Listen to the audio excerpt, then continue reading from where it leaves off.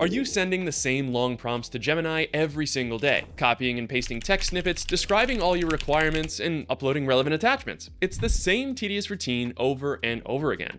It's like Groundhog Day, but with more AI and significantly less Bill Murray, and nobody wants that. But what if I told you there's a way to never do that again? Hi, I'm Tom from XRay Tech, the AI-first workflow consultancy. Today, I'm going to show you how you can automate your most important Gemini prompts with Zapier. They'll run automatically in the background whenever specific events happen or on whatever schedule you set. This will save you time on prompt setup and integrate Gemini directly into your workflows in a much more scalable, maintainable way. Plus, you won't pay a single cent in API charges while you're building and testing. Let's dive in and get this set up. To automate Gemini, we need to use the API. API stands for Application Programming Interface, and it's basically how different apps can talk to each other directly. While users click buttons and fill out forms, apps send commands to each other in code. But don't worry, we won't need to write any of the code for this tutorial. That's why we're using Zapier. First, head over to aistudio.google.com. When you're using the API, you'll often see the term AI Studio instead of Gemini, but it's the same thing. Google just likes to keep us on our toes with multiple names for everything. Click Get API Key, and then select Create API Key. This is the key we'll give to Zapier so it can access Gemini on your behalf. Choose Gemini API as the cloud project, then click Create Key in Existing Project. Copy that key because we'll need it in just a moment. Quick note here, you can actually view and copy this key later if you needed to. Many similar apps don't allow repeated viewing of API keys, so that's pretty convenient. Now jump over to Zapier, click on App Connections, and add a new connection. Search for Gemini, and then select it from the results. Click Add Connection. Paste in your API key, and hit Continue. Your connection is now enabled. And here's some great news about billing. You can set up billing in AI Studio if you want to, but you absolutely don't have to. Google provides free access to the API for testing purposes. You're limited to 5 to 30 requests per minute, depending on the model you use. The paid tiers offer higher rate limits and some other features, but that won't be necessary for following along with this tutorial. If you do upgrade to a paid tier later, you'll pay based on usage. The gist of it is that better models and longer prompts cost more, but we're usually looking at just a few cents or less per prompt, so testing out a few prompts isn't going to break the bank. Now let's build an actual Zap that sends automatic prompts to the Gemini API. If you're not familiar with Zapier, you can check out our latest beginner's guide to learn the basics. It's linked on your screen right now, and you can also find it in the resources board in the description. But I'll explain what I'm doing as we go, so even Zapier newcomers won't be lost.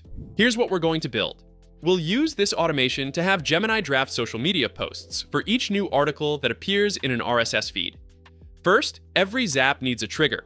That's an event that prompts it to run. You can pick any trigger you'd like from over 8,000 apps, so there's no lack of choices. For our example, we're using RSS by Zapier. This one's very simple to configure. I'll just paste the URL of TechCrunch's RSS feed, and it's all set.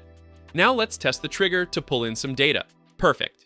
Zapier finds the 3 latest articles from TechCrunch. I'll pick this one to continue with because it seems relevant to our company's focus on AI and workflow automation. In the test window, we can see lots of useful structured data. We've got the title, creator, description, link, and more. We can use all of this to give our prompt helpful context. Once you've chosen your test data, click Continue with Selected Record. Zapier prompts you to add a new action, so let's search for Gemini. The event we want is Send Prompt. Choose the account connection you made earlier. Now you can configure your prompt. For the model, you can choose from several current and legacy models. We'll use 2.5 Flash for this example. System instructions let you provide background information. Think of this as the role for the AI to take on, plus any data to inform its responses. I'll tell it to take on the role of a social media marketing expert. I'll also explain XRay's core values and our perspectives on AI and automation. For the actual prompt, write exactly what you want the AI to create. I'll ask it to draft a LinkedIn post about the article we retrieved in the trigger. Make sure to include dynamic data retrieved from the trigger. Give Gemini all of the pertinent info about the article, like the title, description, and anything else that might be helpful. Think of it as giving your AI assistant all the context they need to not embarrass you on social media. If you want to upload a file, you can add it under Files to Process. We don't need to add a file for this example, but here's one thing to note. You'll typically want to look for hydrate in the variable name when you're adding a file retrieved by Zapier. For example, this other Zap triggers when we upload a voice memo to Drive.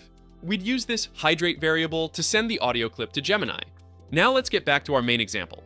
Max output tokens defaults to 1024, but you may want to raise this to allow for longer answers. I'll increase it to 10,000. In the advanced settings, you've got temperature, top P, and top K. Hover over the I symbol to read tooltips and learn what each one does. Temperature adjusts predictability, so I'll lower it to 0.8 for somewhat more predictable, stable answers. We'll leave the other settings at their defaults. With the prompt configured, click Continue. Now let's test this action. In the Test tab, we can review all of our settings and test the prompt. I'll click Test Step to send the prompt to Gemini. After a few moments, we've got a response. This is actually pretty good. It's a nice summary, and it puts a decent X-ray style spin on the news. We could go back and refine the prompt to provide additional info about X-ray's style and voice, but this is great for now. Next, we need to send this LinkedIn post somewhere we can actually use it. Need help setting up AI automations or other low-code workflows? Reach out to low-code engineers for expert support on a convenient hourly basis. Our hand-picked engineers will help you with Gemini, Zapier, Notion, Airtable, or any other app you're working with. There's no long-term commitment, just book as much time as you need for your project and learn while you build with a low-code expert. Go to lowcodeengineers.com today to get started. Now let's get back to building this automation. I'll add a new action and search for Buffer. That's the app we use to schedule social media posts. The action we want is Add to Queue. For the configuration, I'll choose my organization, XRay, and select the channel, which is our LinkedIn page. For the text, I'll enter Gemini's response. The variable for the response has a bit of an odd name. It's called Candidates Content Parts Text. That unwieldy string of words just refers to Gemini's output. I'll specify that there's no media attached to this post, and I'll make sure it creates the post as a draft instead of immediately publishing it. It's always good to get some human eyes on AI content before posting. Now let's test this step. Zapier says it worked, so let's check Buffer. There's the new draft. This is awesome, but it would be nice to get a little nudge about each new post. Let me add one more step with Slack. I'll go through this quickly, since the setup is pretty straightforward. I'm just going to add a Slack message with an alert about the new draft, plus a link to my LinkedIn draft queue in Buffer. This will make it easy for me to check each new draft, edit it, and schedule it when I'm ready. Here's what the actual message sent will look like. Finally, let's add a filter. TechCrunch posts lots of articles, and many won't be relevant to X-Ray. So we'll add a filter to only generate social media posts for articles that match certain tags.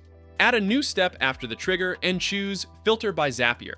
We'll look at the category field and see if it contains a relevant keyword like AI. We can also add as many other tags as we want with an OR condition, but for now, let's just test with the AI filter. The first article clears the filter since it has the right tag. The second one doesn't since there's no matching tag. That means the automation would stop right there and wouldn't waste Zapier tasks on articles we don't want to share. Perfect. And there you have it. No more copying the same prompts into Gemini day after day.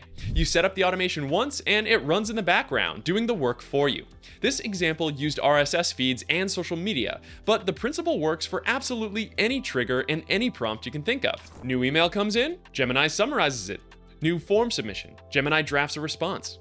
Calendar event coming up, Gemini prepares your talking points and researches your attendee. The possibilities really are endless. And remember, you're not paying any API fees while you build and test these automations, unlike the other guys. Try this with your own repetitive prompts and see how much time you get back. I think you'll be amazed at the difference it makes. And if you use Make.com or N8N or Pipedream instead, let us know in the comments below. We'll make another tutorial about it on those platforms too. If this video helped you out, like and subscribe to the channel for more AI and automation updates every single week. You can also find me and my company X-Ray by searching for X-Ray automation on nearly every social media platform. For now, I've got to go. So until next time, find your focus and stay in flow.